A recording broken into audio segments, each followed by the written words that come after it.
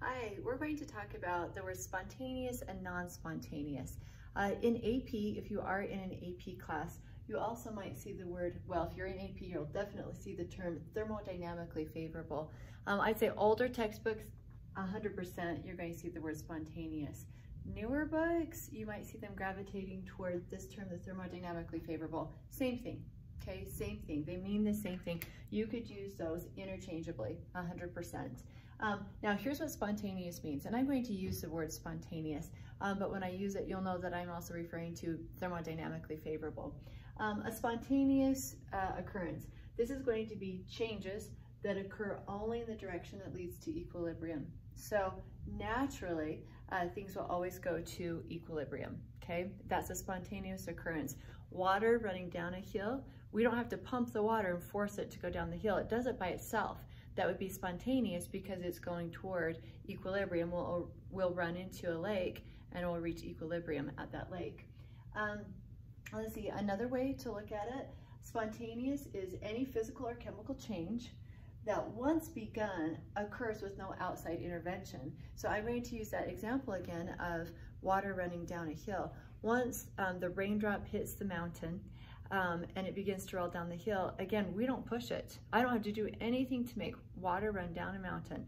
It will do it by itself. Or I could set a boulder at the top of the mountain and that will run down the mountain by itself. I don't have to put energy into it. It does it by itself.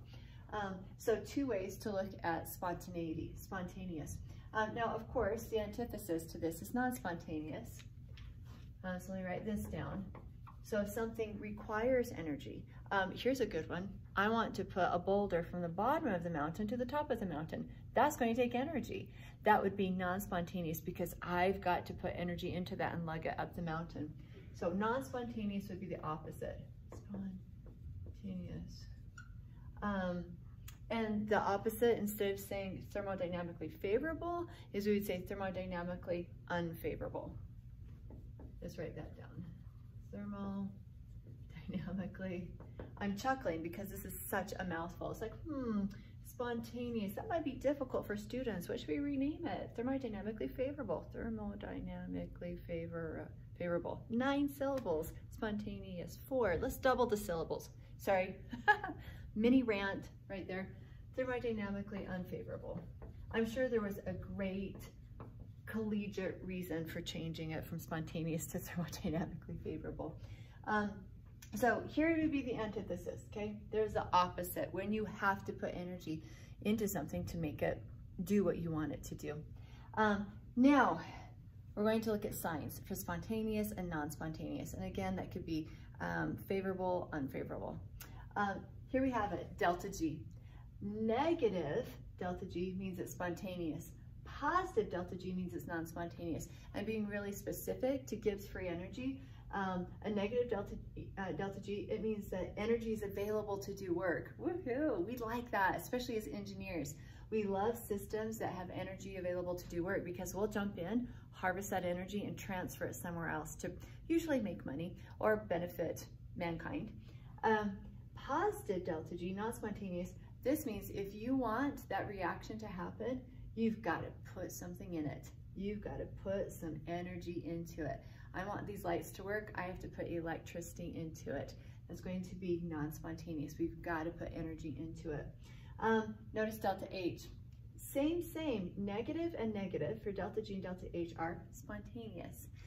So similar. Delta H is spontaneous. And remember that negative delta H indicates exothermic, that the net reaction releases energy. A positive delta H is non-spontaneous, and of course, positive delta H, you remember, is endothermic, where this requires energy. So we need to put energy into the system in order for that reaction to occur. So I purposefully put delta G and delta H on this side, so it would help you remember they have the similar signs. Negative delta G, negative delta H, spontaneous. Positive delta G, positive delta H, non-spontaneous. Now here's the odd man out. The one that's opposite signs is entropy, delta S. Positive delta S is spontaneous. Now, entropy, again, this is a measure of disorder. So spontaneously, what happens? items go from from order to disorder. I'm thinking about vacuuming my carpet. Naturally, somehow my carpet gets dirty. So I have to put energy into it to make it become ordered again and get all those nice lines in the carpet. So positive, spontaneous, our positive delta S means you're going from something organized to something disorganized. And that naturally happens, like a pipe rusting. Happens all by itself. It becomes disorganized. Look at ships at the bottom of the ocean. Nobody plugged that ship in to make it rust and decay. By itself, it fell apart and became disordered. Now the opposite, negative delta S, that's the non-spontaneous. And that's when we take a mess, disorder, and we organize it into order. This would be like going from a liquid, so think about water where the molecules are translating and moving, and making it organized into a solid with a fixed position, with a fixed volume. That becomes more organized. It requires energy. It requires energy. So disorder to order, becoming more organized. Cleaning your room, you've got to put energy into it to make it organized. That's non-spontaneous. Anything that takes energy is going to be non-spontaneous. Anything that releases energy will be spontaneous. So becoming more disorganized, more from order to disorder, releases energy. From disorder to order, man, you got to put energy into it to make it more organized. So be really careful on that.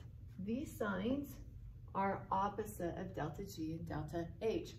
Spontaneous for delta G, delta H, negative. Spontaneous for delta S, positive. Be careful. Now, I wanted to show you why, the why behind this. So I did just a little equation for you. The change in entropy. So we always do final minus initial. So final minus initial. And remember, S is a measure of entropy. So if I have more entropy, more disorder at the final, okay, than what I did at the beginning. So at the beginning, I have just a little disorder. It's much more organized. This will be a bigger number. So notice the final entropy is greater than the initial entropy. The disorder final is greater than the disorder I began with. Then if this number is bigger than that number, you end up with a positive delta S. So I just wanted to give you the reason why it's opposite, why I call it the odd man out. And another way that I remember this, entropy to me is kind of a strange word. And so that gets the positive. It's different from our delta G and our delta H. Just make that demarcation in your brain to keep those signs straight for spontaneous and non-spontaneous, thermodynamically favorable, thermodynamically unfavorable. All right, if you have other questions on any of this, look under the thermodynamic playlist. Thanks so much and have a really good day.